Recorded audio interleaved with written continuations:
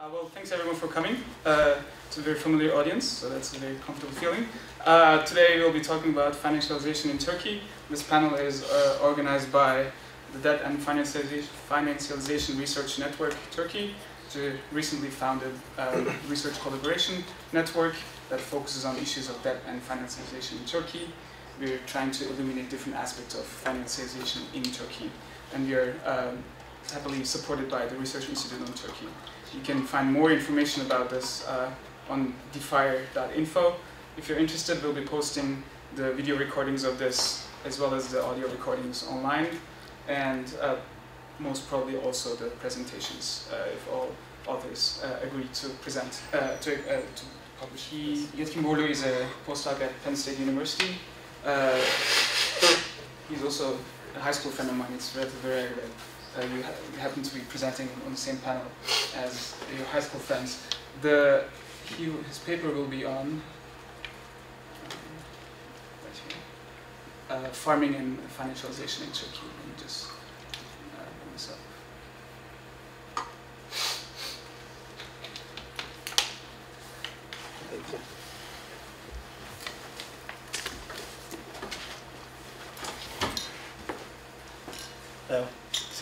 Yeah, I'm a postdoctoral research associate right now at Penn State. Finished my PhD degree last year, 2014 May, and this is just part of my. This is like a piece from my dissertation. It's forthcoming in rural sociology as well. So I'm really happy to be able to share this with you because it's relatively a new piece, and I will be really happy to get your feedback, to your thoughts, because I'm having doing a little bit of a mind exercise here about how we can look at the issue of financialization, how it applies to agriculture, and especially to a structure, a cultural structure, or another economic structure really, where we will see a large number of small-scale investors, producers, however we want to think about it, and how their dependence on credits as a consequence of financialization improves some of the, might improve some of the conditions they have, given the limitations, of course, and how it might put those small-scale producers, investors, entrepreneurs, as some of the economists like to call, right? How, what kind of a disadvantaged position does their dependence on credits put them into? So, yeah, and just corn production in Turkey as a new area of economic production is just a case. Just to think about the ways about credit dependence and small-scale investment. So, I want to give you a little bit of a background about agricultural production and Turkey. As I mentioned, just like in the household sector, in the house development sector, the agricultural sector has went through an important restructuring as well, economic adjustment, right? Especially after the economic crisis in 2001.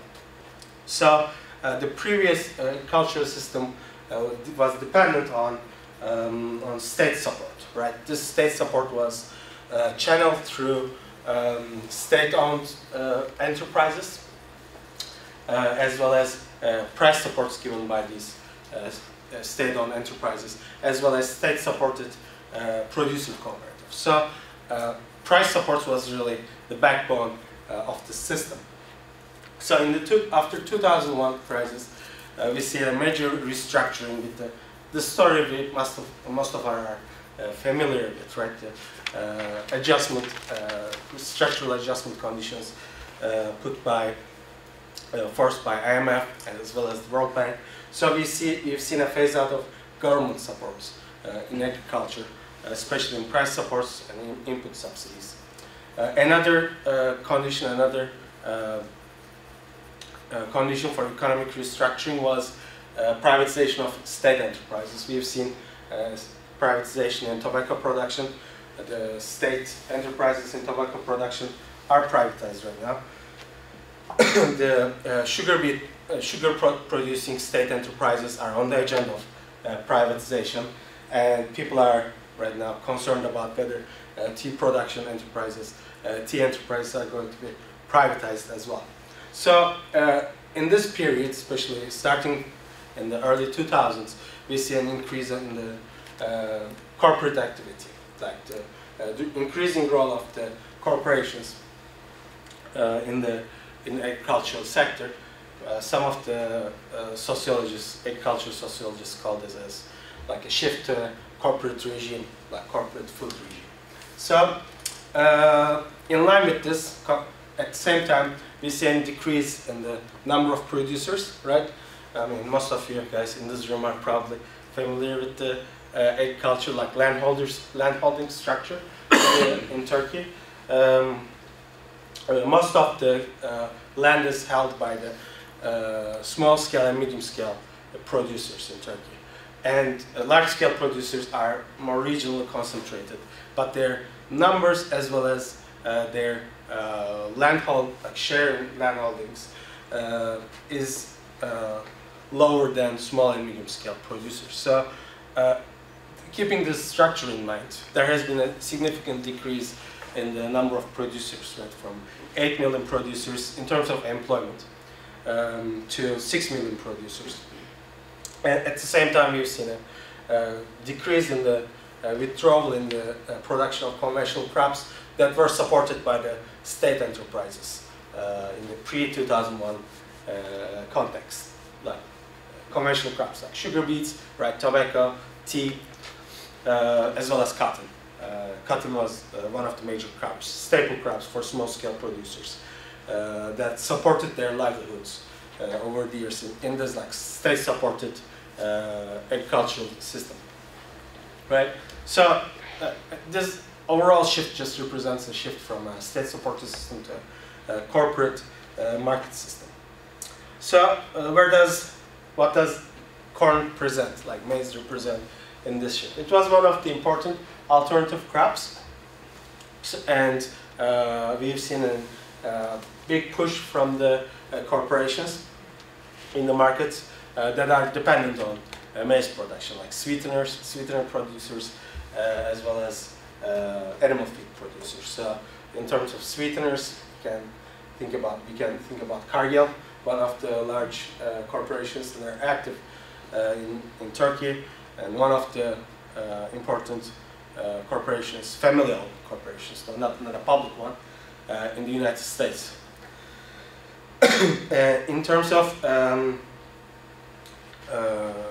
feed production, we see another corporation called CP. It's a Thai corporation that is which is the largest feed producer across the world. So, and that leads the feed production in Turkey as a large share in the feed production sector.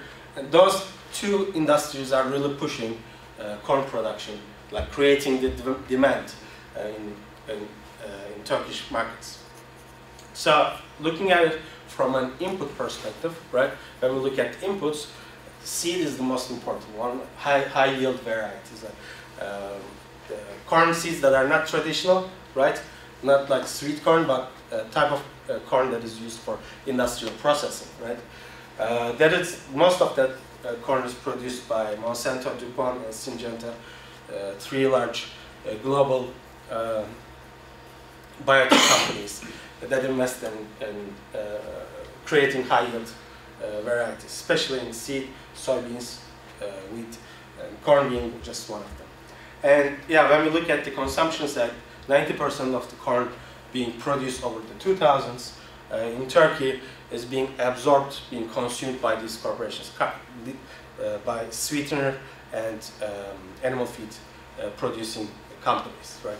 So in a way, the producers are shifting from a state-supported system to a system where they basically producing for corporations, right? So kind of providing an input providing a raw material for an industry, rather than just selling it by themselves out on the market.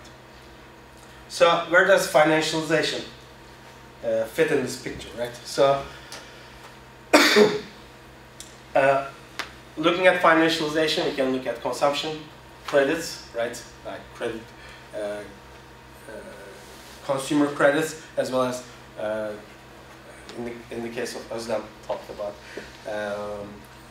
We talk about a lot about credits being used for residential investments, but in terms of production too, credits are a really important part, a factor of financialization. With increasing financialization, we see a larger dependency in the economy on credits, which is the case in Turkey as well, especially in agricultural production. So the agricultural credit supply increased from $4 billion to $22 billion just in how many years? Like 7 years.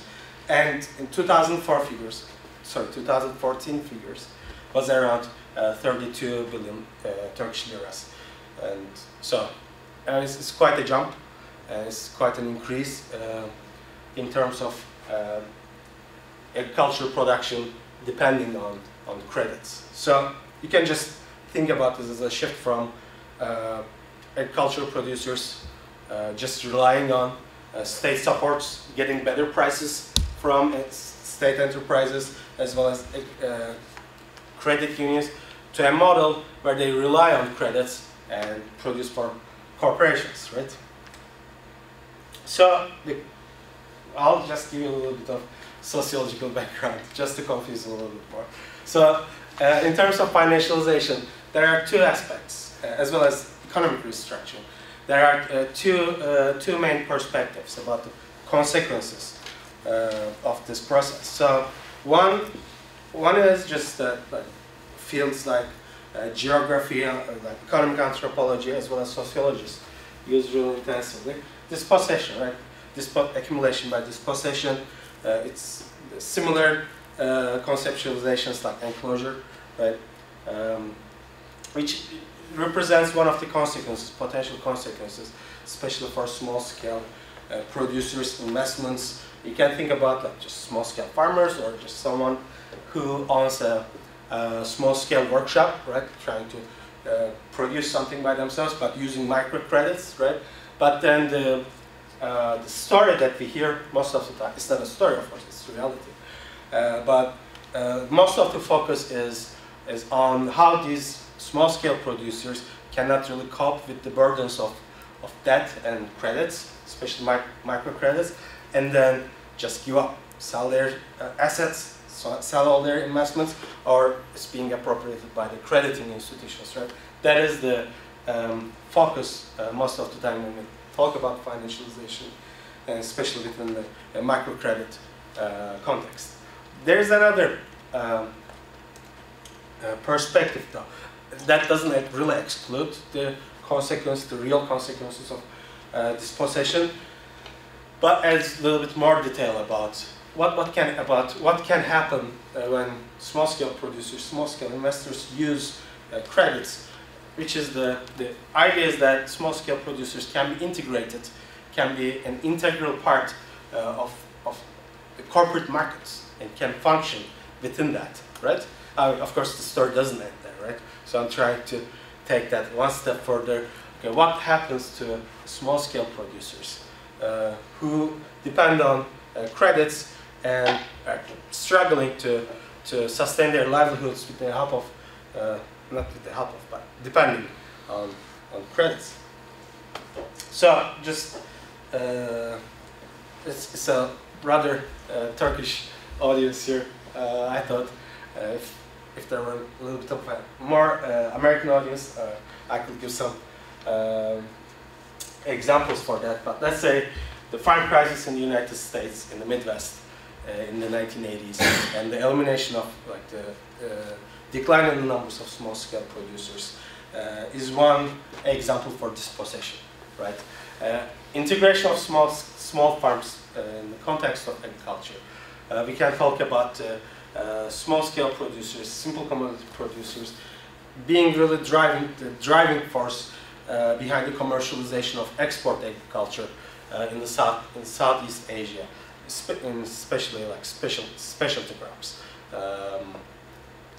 Think like I can't really think about a specialty crop here, but more specialty crops like coffee or bananas, fresh fruits and vegetables. We see small-scale producers being really active agents participating in export markets. So there are these two perspectives that, like, do we really have, like, does one have to exclude the other one, or can we really come to a more comprehensive framework where we can really understand the consequences of financialization and credit expansion for small-scale producers, right? So this is just my main question. So what are the potential consequences of financialization besides this possession? Right? What other consequences can we think about, right? So I came up with this idea, with this concept of entrepreneurial exploitation, right? How can you make an investment but still be exploited as a small-scale producer? So the gist of this, really, the main idea behind all this, when you have a market structure where there is a large number of small-scale producers, right, who are dependent on credits, they might derive some profits from this investment, right? But for sure they are going to have lower returns because of their dependency on credits. So their dependence on credits is going to decrease their bargaining power, right? Their power to bargain with the industry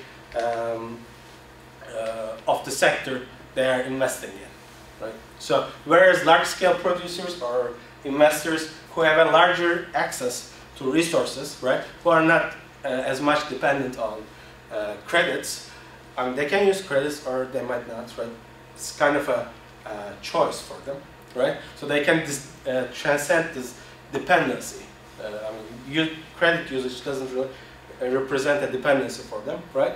Because they can invest in the market otherwise as well, right? They have a higher bargaining power, they get better deals, and they have higher returns from that. So I'm just really interested in how small-scale producers or investors are participating in a sector which is largely dominated by corporate demand, right? By private demand, instead of being supported by different state mechanisms.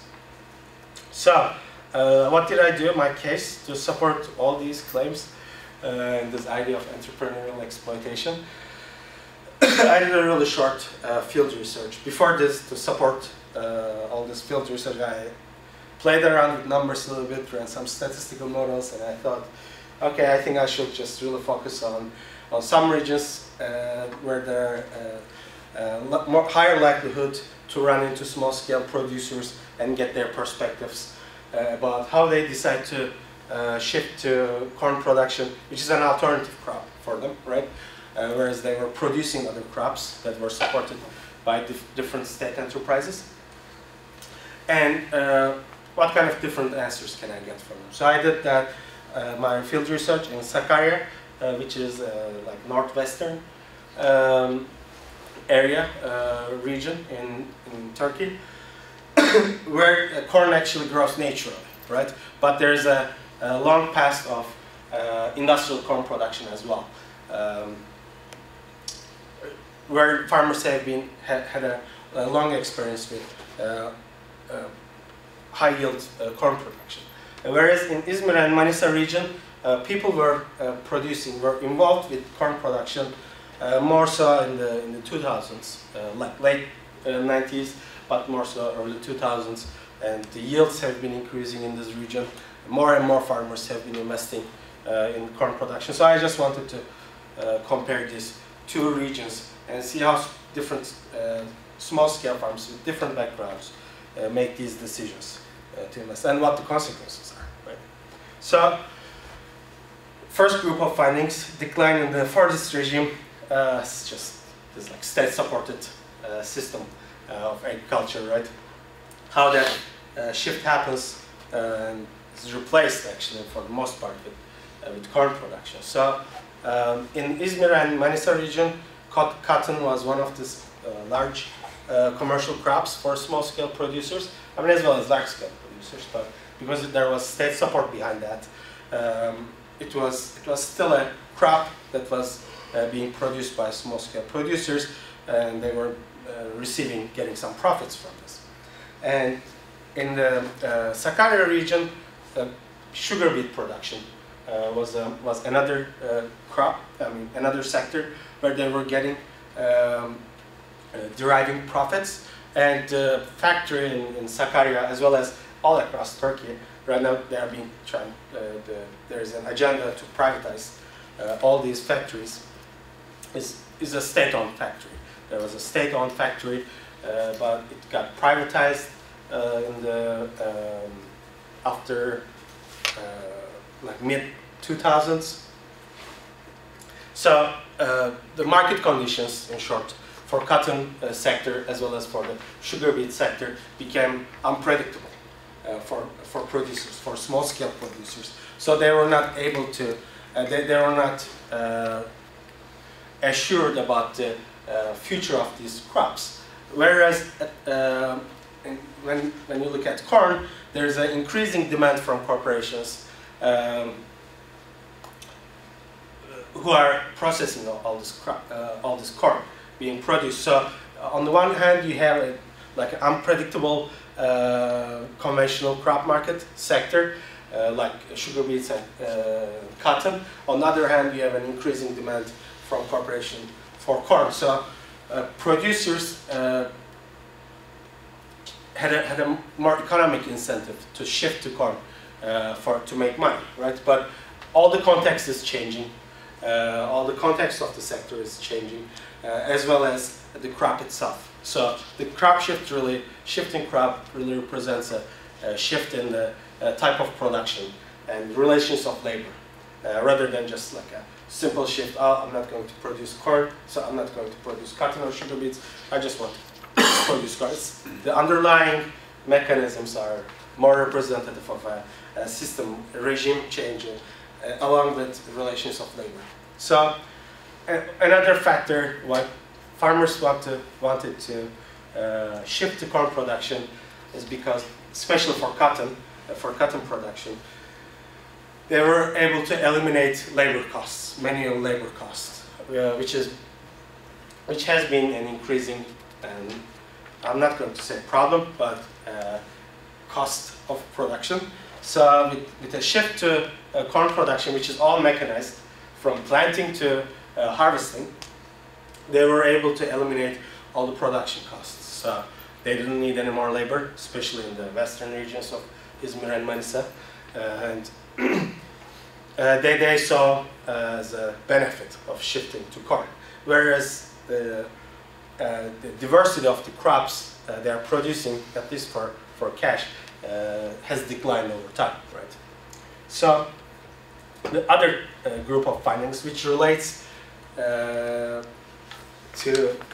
the influence of credit use and dependence on credits in the production of corn. So corn production has high costs, right? The seed is commercial. For all the mechanical processes, like from planting to harvesting, you need to pay cash. So small scale, especially medium scale farmers, find it difficult to fund it by themselves, find resources to cover all these costs, so they resort to credits, right? So that's where the dependence really comes in, dependence on credit comes in. So, and when we look at the, as I mentioned previously, just like the general agricultural structure in Turkey, in corn production as well, the majority of producers, just in numbers, represent the majority. So we see a large pool of raw material suppliers who are dependent on credits, right? But of course, this dynamic represents the production patterns of small and medium scale producers. But when we look at small scale producers, we see another source of credits. Yeah, I forgot to mention that the majority of funds credits come from private and public banks, but small-scale farmers are more likely to resort to their own merchants, right, who they sell their produce to as a source of credit, right? At the beginning of planting season, they just get credits, advanced credits for seeds as well as fertilizer, right? And with the condition of paying all this at the beginning of the harvest season, right? But in that case, when they make that deal with a merchant, they seriously limit their choices of marketing, because they have to sell to the same person at the end of the harvest season. So on top of depending on credits, right, they are limited in terms of marketing options as well, if they decided to get credits from a merchant. So all this brings us to the conclusion that use of credits, right, especially if the small-scale producers get credits from merchants, are losing their position of bargaining, right? Losing a significant bargaining power. One of the factory owners I interviewed told me, he was like really honest about that. Like at first he was like really difficult to talk to, but after talking a while, he was more open about his opinions. So at the end, towards the end of the interview, he told me dealing with large-scale farmers is difficult because they have a higher bargaining power, right? The small-scale farmers are easier. You send the trucks, pay them, receive the produce. End of the deal, right? It's pretty easy and quick. So, what are the conclusions, right? Large number of small-scale farmers and their dependence on credits contributes to exploitation by the industry. And of course, in order to generalize this, because this is just a case study, right? And I had a little bit of theoretical discussion about this. In order to generalize, I think we need a little more research, more studies. And I think looking at other sectors would be really useful as well, in order to look at the impacts of credit dependence of small-scale producers. So I think entrepreneurial exploitation could be it could be used in, I mean, it doesn't have to be called entrepreneurial exploitation, but this idea of credit dependence of small-scale producers can be found in other economic sectors as well. Yep. My references and my contact if you guys want to get in touch with me. All right.